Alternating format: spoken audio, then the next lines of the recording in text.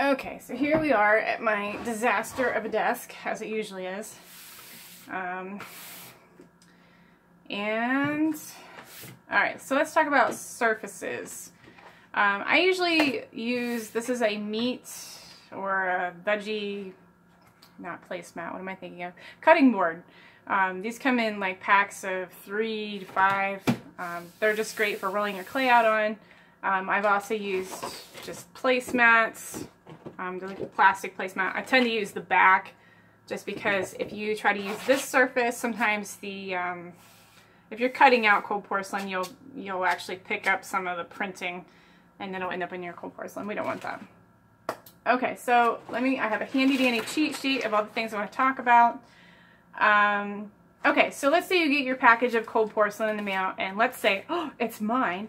But anyway, so my cold porcelain comes in with a little wrapper. It's nothing fancy, but I like the way it's packaged. It's just my personal preference. Comes with a little baggie. Open the baggie. Has little tips and tricks. It's just basically a shortened version of the video I'm doing today. There's tape on each end. Choose an end, north or south, doesn't matter. Take the tape off. Okay, and then you're going to untwist it like a Tootsie Roll.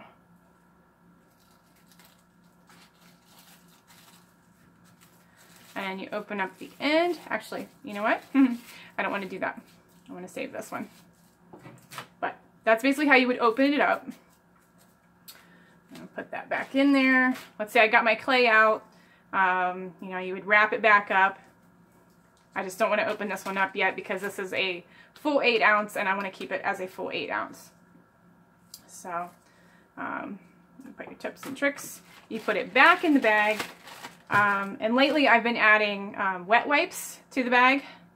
And what this does is just that any extra, you know, it just moistens any air that might be in the bag so that if there is any clay exposed, it will not be drying out. So it just helps to retain the moisture within the bag. And actually, tips and tricks should be outside because I don't want that ink to get wet and run. So that's up to you whether you want to put the label back on or not. So that's how you would unwrap it and rewrap it and store it. Now, let's say you buy, an air dry clay like Hardy, and it comes in one of these packets. I typically keep it, whoops, spilling it out.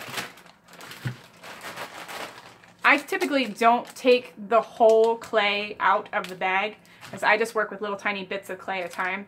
So I cut the end of it. So snip, snip, snip. Open it up. This one's already been opened. You know, open it up. You pull it out, and then you try to smooth out the end of it from the outside. And then I usually make a point. I don't know if that makes a difference, but I just like to narrow that down. And then I pull it over as tight as I possibly can. And then I use packing tape and seal that. In fact, this should probably have new packing tape on it because I want all that air pushed out of there. I don't want any air getting in there. And then again, I'll put it back in the big plastic bag. This one just happens to have a lot of in there. It could be a little plastic bag. Put it back inside the plastic bag. Make sure there's a wet wipe. Push all the air out that you can. Add that one in there too. I just like to keep all of my Hardy clay together.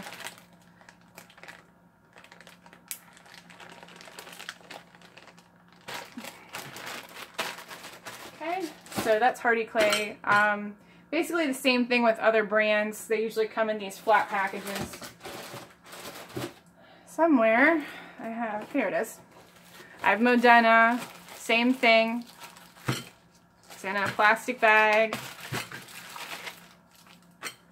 The end is pointed, it's wrapped with packing tape, wet wipe, in the bag.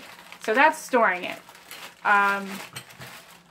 If I have small pieces, like often I'll have my clay, right?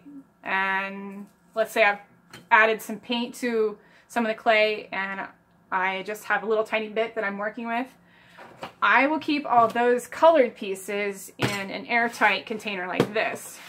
So I've got a little bit of green and I've got a little bit of gray and blue and purple and every other color. So I don't want to just throw those out. I hate wasting clay. So I will add a whole bunch into one container, and I try to make sure there's not too much airspace. So like if I only had like 3 little pieces, I would probably try to put it in a smaller container with an airtight lid. It's not completely airtight. If you had a vacuum sealer, that would be great. But I'll usually add a wet wipe to this too. I just don't have one right now. So that's how I store the little ones. One other thing, don't put the cold porcelain in the refrigerator. There's really just no need to put it in the refrigerator. It's not going to mold. The only reason it might mold is if you made a homemade batch and used like a really old bottle of wood glue. I've seen like really old wood glue mold or turn color or be weird, but my clay, I have never noticed any mold growing on my clay or any other commercial clay, so you've got nothing to worry about as far as like growing something funky on it. Now, like I said, I'm twisting this one shut, and then I usually tape the end. And even with these small pieces that I had in here, I'll sometimes tape the end of it if I know I'm not going to be getting into it. The main idea is that you just want to push out all the air off of the clay. You don't want any air exposed to it, and wrap it as tight as possible, and then just add the extra wet wipe and the extra baggie just to keep the air out. Okay, I feel like I'm on a rant. Alright, so let's talk about adding paint to clay. I get a question, what can I add to this?